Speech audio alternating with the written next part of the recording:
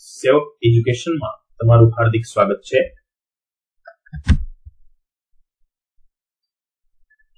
ધોરણ 10 ની અંદર વિષય ઇંગ્લિશમાં આપણે પાઠ 2 ધ હ્યુમન રોબોટ જોઈ રહ્યા હતા અને આ પાઠની અંદર આપણે છેલ્લે જોયેલું કે રોબોટને કોર્ટમાં કાઉન્સિલ ગોયલ છે એ બોલાવે છે અને કોર્ટની અંદર હવે તેની પ્રશ્નોત્તરી શરૂ થવાની છે। ચાલો બાળકો આપણે પાઠમાં આગળ વધીએ। તો છેલ્લે આપણે અહીં સુધી જોયેલું હતું કે કાઉન્સિલ ગોયલ છે તે સુપર રોબોટ પ્લાઝાની અંદર જે રોબોટ વિશે માહિતી કઢાવે છે અને કહે છે કે ભાઈ એક અઠવાડિયા સુધીની માહિતી અંદર સ્ટોર હોય છે, ત્યાં સુધી આપણે ગઈ વખતે જોયેલું। Council Goyal turned two Ramsinh. હવે કોર્ટની અંદર કાઉન્સિલ ગોયલ છે તે રામસિંહ તરફ જાય છે, બરાબર છે, અને પૂછે છે he asked briefly, એકદમ ટૂંકમાં પૂછે છે who is your master। શું પ્રશ્ન પૂછે છે council Goyal Ramsinh 070 રોબોટને? who is your master, તારો માલિક who છે કોણ છે, તારો માલિક કોણ છે? he asked briefly, એકદમ ટૂંકમાં પૂછે છે। a dull blue light flashed and after a momentary whirring sound the robot squeaked in his metallic tone, Mr. Prem Chopra। બરાબર શું કહે છે કે a dull blue light flashed, કે જે આ ભાઈનો અવાજ છે અંદર ગયો હોય પ્રોસેસિંગ થયું હોય એની ડલ બ્લુ લાઇટ થાય છે and after a momentary whirring sound, આવો થોડી પળનો એક whirring એટલે ધ્રુજવાના અવાજ સાથે, એવો અંદરથી એક મશીનરીના અવાજ સાથે રોબોટ સ્ક્વીક્ડ એટલે રોબોટ બોલે છે। અહીંયા રોબોટ માટે સ્પીક ની જગ્યાએ સ્ક્વીક્ડ એવો શબ્દ વાપરેલો છે। In is metallic tone, mister Prem Chopra. બરાબર, આવું એ જવાબ આપે છે। What did you do for mister Prem Chopra? આવો બીજો પ્રશ્ન પૂછે છે। શું કહે છે? What did you do for mister Prem Chopra? તું પ્રેમ ચોપરા માટે કઈ કઈ વસ્તુ કરે છે? બરાબર છે, તો થોડીક વાર માટે રોબોટ છે પાઉસ થઈ જાય છે। અ પાઉસ, a word, then a metallic answer। થોડીક વાર રોબોટ થંભી જાય છે, ફરીથી થોડો ધ્રુજારી જેવો અવાજ આવે છે અને ફરીથી મેટાલિક આન્સર એટલે ધાતુમાં અવાજ આવે છે। બરાબર છે। Cleaning, moving the loan, washing, doing dishes, shopping, આ રીતે cleaning, moving the loan, washing, doing dishes, shopping. બરાબર, કે સાફ સુફી કરે અને લોન જે છે તે સાફ કરે, કાપે, વોશિંગ એટલે ધોવાનું બધું કામ કરે, ડુઈંગ ડિશિસ એટલે જે ખાવાનું બનાવે, વાસણ ધોવે, શોપિંગ એટલે ખરીદી કરે। આ દરેક વસ્તુ જે છે બરાબર છે તે વિશે પેલો જે મેટાલિક અવાજમાં રોબોટ છે તે જવાબ આપે છે। ત્યાર પછી હજી આ ભાઈ બોલતો જ હોય છે, કન્ટિન્યુ એનું બોલવાનું શરૂ જ હોય છે રોબોટ, બરાબર છે। ત્યાં મિસ્ટર ગોયલ છે, કાઉન્સિલ ગોયલ છે, એ વચ્ચે ઇન્ટરપ્ટેડ એટલે વચ્ચે બાધા નાખવી, બોલવામાં બાધા નાખવી એટલે વચ્ચેથી બોલવા મળે એટલે પેલા સામેનો માણસ જે બંધ થઈ જાય એમ। તો recall in detail your activities of last 6 days। તારા છેલ્લા 6 દિવસની એક્ટિવિટીઝ ને યાદ કર, ડિટેલમાં, એકદમ મૂળથી, બરાબર, સંપૂર્ણ રીતે એ બધી માહિતી છે ઈ તું અહીં કે। બરાબર, એવું કોણ પૂછે છે? Mister council Goyal. બરાબર, એટલે મશીનની અંદર મિકેનિકલી રીતે એન્ડ મોનોટોનસલી એટલે એક સરખો અવાજ આવી રાખે છે અને mechanically memory tap went on, memory tap એટલે અંદરની જે મેમરી હોય બધી અંદરની યાદ શક્તિ, બરાબર છે, એ અંદરથી ચાલે છે। opened the boot of the car, emptied the grocery, shut the boot, turned, moved 30 steps, stopped, stereo shop on the left, instruction signal, blank, moved left, turned 20 steps.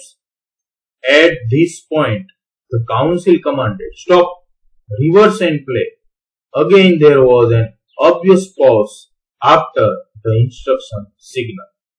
બરાબર? તો મેમરી ટેપ છે એ કેવી રીતે ચાલે છે? Open the boot of the car, એટલે કારનું જે ખાનું છે એ ખોલ્યું, એમ્પ્ટીડ ધ ગ્રોસરી, એટલે જે સીધું સામાન અથવા એમ કે કરિયાણાનો સામાન છે ખાલી કર્યો, શટ ધ બૂટ, ખાનું બંધ કર્યું, વળ્યો, મૂવ 30 સ્ટેપ, 30 ડગલા આગળ ચાલ્યો, ઉભો રહ્યો, ક્યુરિયો શોપ ઓન ધ લેફ્ટ, ડાબી બાજુ જે ઘરેણાની શોપ છે, ઇન્સ્ટ્રક્શન સિગ્નલ, માહિતીનું સિગ્નલ આવ્યું, પછી બ્લેન્ક, અહીંયા શું આવી ગઈ? બ્લેન્ક, કઈ બોલતો નથી, વચ્ચે કઈ બોલ્યું જ નહીં. મૂવ્ડ લેફ્ટ, ટર્ન્ડ 20 સ્ટેપ્સ, ડાબી બાજુ વળ્યો અને 20 ડગલા પાછો વળ્યો.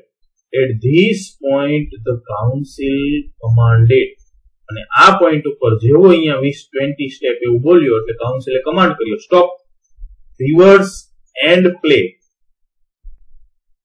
ઉભો રે, રિવર્સ પાછું જા અને વગાડ. બરાબર? એટલે કે ફરીથી બોલ, એમ તારી જે ટેપ છે એ ફરીથી બોલ. Again there was an obvious pause, ફરીથી સ્ટોપ થઈ ગયું. After the instruction signal, ફરીથી ઇન્સ્ટ્રક્શન આપેલું એટલે થોડીક વાર પોઝ થઈ ગયું. બરાબર છે? રોબોટ પોઝ થઈ ગયો. ત્યારબાદ ફરીથી શું થાય છે? Council Goyal stop the tap. Council Goyal છે તે ટેપ છે તેને સ્ટોપ કરે છે. બરાબર છે? Notice the pose. Your honour, some action is not revealed. What were those instructions? Who gave this instruction? He questioned Ram Singh 070. Council Goyal stop the tap, ટેપને છે બંધ કરી દે છે. Notice the pose your honour. નામદાર, આ pose એટલે કે વચ્ચે જે આ ઘટના અટકી જાય છે, બરાબર છે, જે નથી બોલતો, અમુક માહિતી છે એ નથી બહાર આવી રહી, એ તમે એના ઉપર ધ્યાન આપો, એને નોંધ લો. સમ એક્શન ઇઝ નોટ રિવીલ્ડ, કેટલીક પ્રક્રિયા જે છે તે બહાર આવી નથી અથવા તે અહીં કહેવામાં આવી નથી. વોટ વર ધોઝ ઇન્સ્ટ્રક્શન્સ, તે માહિતી શું હતી, તે સૂચનો કયા હતા, તે આદેશ કયા હતા? રોબોટને આપવામાં આવેલા જે ઇન્સ્ટ્રક્શન વચ્ચે છે તે કઈ હતી? Who gave these instructions, અને આ માહિતી કોણે આપી? He questioned Ram Singh 070, તેને રામસિંહ 070 ને આ પ્રશ્ન કર્યો. બરાબર? તો રામસિંહ 070 શું કહે છે? કે રામસિંહ 070 કહે છે, information not to be revealed, he responded. Information not to be revealed, he responded. રામસિંહે શું કીધું? કે ઇન્ફોર્મેશન બહાર જવી જોઈએ નહીં. ઇન્ફોર્મેશન બહાર જવી જોઈએ નહીં. Information not two B revealed, information not two B revealed, આવી રીતે જવાબ આપે છે. But Y? રામસિંહ જે છે એ આવો જવાબ આપે છે. તો કાઉન્સિલ ગોયલ છે એને પ્રશ્ન પૂછે છે, બટ વાય? શા માટે? Robots do not disobey masters. Robots do not disobey masters. એટલે રોબોટ છે તે માસ્ટર્સ ને ડિસઓબે ન કરે, તેની યાજ્ઞા જે છે એનો અનાદર ન કરે. બરાબર છે? તે કે એવું જ કરે. Several people who have suffered losses will be harmed if these instructions are not reported. What were those instructions? Council Goel persuaded. બરાબર છે? કાઉન્સિલ ગોયલ persuaded એટલે સમજાવતા પૂછવું. તો રામસિંહ ગોયલ છે એ રોબોટને સમજાવતા પૂછે છે કે સેવરલ પીપલ, ઘણા લોકો, who have suffered losses will be harmed if these instructions are not reported. કે જો આ માહિતી છે તે નોંધવામાં નહીં આવે, બહાર નહીં આવે, તો ઘણા લોકો જે છે જેને નુકસાન થયું છે તેને ખૂબ જ ભોગવવું પડશે, એને નુકસાન ભોગવવું પડશે. What were those instructions? Council Goel persuaded એટલે સમજાવતા પૂછે છે એ ઇન્સ્ટ્રક્શન શું છે? તો રામસિંહ રોબોટ શું કહે છે? Ramsinh 070 responded mechanically. ફરીથી ધાતુના અવાજમાં તે કહે છે, robots do not harm people, robots do not harm people. આવી રીતે જવાબ આપે છે. Many people have suffered. Speak up. Ram Singh, speak up. બરાબર છે. શું કહે છે? many people have suffered. Speak up, Ram Singh speak up. બરાબર, કે કેટલાય લોકોને આનાથી નુકસાન થશે. રામસિંગ બોલ, રામસિંગ બોલ. આવું જે કાઉન્સિલ રોયલ છે તે ફરીથી કહે છે. Prem Chopra shouted nervously, but the judge warned, keep quiet. બરાબર, no Ramsingh. Prem Chopra shouted nervously, એકદમ ચિંતાતુર થઈ અને પ્રેમ ચોપરા છે એ જોરથી શાઉટ એટલે બૂમ પાડીને કહે છે, નો રામસિંગ, ના રામસિંગ, ના. બટ ધ જજ વોર્ન, પણ જજ છે જે અદાલતના મુખ્ય ન્યાયાધીશ છે તેને ચેતવણી આપે છે, કીપ ક્વાઇટ, શાંતિથી બેસ, છાનમનો બેસ. કમ ઓન રામસિંગ 70, ધ જજ સેડ. જજે હવે તો કીધું કે રામસિંગ 70, બોલ, જોર લગા કે હિસ્સા બોલ, come on. Ramsingh 070 jerked his head left and right towards the judge. Ramsingh 070 છે, jerk એટલે ઝટકો આપવો. એટલે આમ રોબોટ હોય એમ માથાને કેવો હલાવે તો ઝટકો આવે ને, થોડોક લેફ્ટમાં ઝટકો આપે છે, પછી જજની બાજુ મોઢું ફેરવે છે. બરાબર. The clicking sound indicated the hampering of running taps and jamming of caution signals. pip pip pip pip. બરાબર, ક્લિકિંગ સાઉન્ડ એટલે ટેક ટેક ટેક ટેક એવો અંદરથી અવાજ આવે છે. The hampering of running taps, taps છે આખી એ રનિંગ થાય છે ને ચોંટે છે ને જામ થાય છે, એના સિગ્નલ છે બધા અંદરથી કેવા થઈ જાય છે, અટકી જાય છે અને એવા સિગ્નલ્સ આવે છે, ટીપ ટીપ ટીપ ટીપ, આવી રીતે સાઉન્ડ આવે છે. The crackling sound and the indigo light intensified. બરાબર છે. The crackling sound એટલે અંદરથી કાંઈ તોડફોડ થતી હોય એ રીતનો સાઉન્ડ આવે છે. બરાબર, કડાકા બોલતા હોય એવો. And the indigo light intensified. અને જે ઇન્ડિગો લાઇટ છે એની અંદર ઇન્ટેન્સિફાઈડ એટલે વધુ તીવ્ર બનતી જાય છે. A red light flashed on the forehead of Ramsingh robot, signaling danger, reporting system failed. A red light flashed on the forehead of Ramsingh robot. Ramsingh robot ના માથા પર, કપાળ ઉપર એક લાલ લાઇટ છે ફ્લેશ્ડ થઈ અને શું સિગ્નલ આપે છે? danger, reporting system failed, danger, reporting system failed. આ રીતે એમાંથી સિગ્નલ આવે છે. Tiny shutters in the center of his chest opened, displaying a small TV screen flashing. બરાબર છે. Tiny shutters in the center of his chest, એની છાતીના જે મધ્ય ભાગે ટાઇની શટર્સ, નાના શટર્સ છે ખુલે છે અને ટીવી સ્ક્રીન ઉપર કંઈક દેખાય છે. શું દેખાય છે? તો દેખાય છે કે system ડિસઇન્ટિગ્રેટેડ Ram Singh robot has diffused. બરાબર છે. સિસ્ટમ ડિસઇન્ટિગ્રેટેડ એટલે સિસ્ટમ છે તે જાતે બંધ થઈ ગઈ છે. બરાબર, એકબીજાથી આમ વિખાઈ ગઈ છે, સિસ્ટમ વિખાઈ ગઈ છે. રામસિંગ રોબોટ હેડ ડિફ્યુઝડ અને રામસિંગ રોબોટ છે એ આખો નિષ્ક્રિય થઈ ગયો છે, બંધ થઈ ગયો છે. Oh no, cried the salesman of Super Robots Plaza. Super robots plaza છે એનો સેલ્સમેન છે જોરથી રાડ પાડે છે, બૂમ પાડે છે, oh no, અને કહે છે he is diffused, he is dead. There was a hush in the court. શું કહે છે? તે ડિફ્યુઝ થઈ ગયો છે, તે હવે મૃત થઈ ગયો છે, મરી ગયો છે. There was a hush in the courtroom.